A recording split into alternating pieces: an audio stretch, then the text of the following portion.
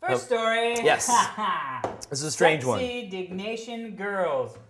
Finally. 3,082, although you are a very sexy Diggnation. No. 3,082 people dug the story submitted by Stick. Oof, and then I kind of burped. I think that's in there. It's phonetic. As a fashion photographer and a Diggnation fan, I thought that I could share with all the listeners photos of some of the beautiful models I shoot wearing the Diggnation shirt.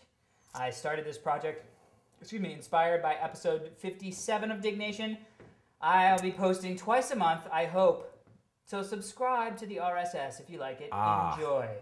Well, my friend. This was very popular. 3,082 people dug it. It was sort of a blog. It's from... yeah, there's two people. There's Annalie and Perla, or the... Annalie and Perla. Are the models. We don't know them, but it is rather weird. It's like it's like somebody's borrowing your clothes, but you can't touch them. Does that make sense? I sort of think of it as a girl wearing my show's shirt. But Kevin really got it more on the nose with somebody borrowing your clothing, but you can't touch them. Really just raison touches it well, I mean, come on, that's our shirt. That is. You should be allowed to touch your own shirts. Not because she's wearing the shirt. Well, why not? I don't know. It's not literally your shirt. You don't see like 12-year-old boys and you're like, I should be able to touch that boy. I don't want to touch the boys. That's the difference.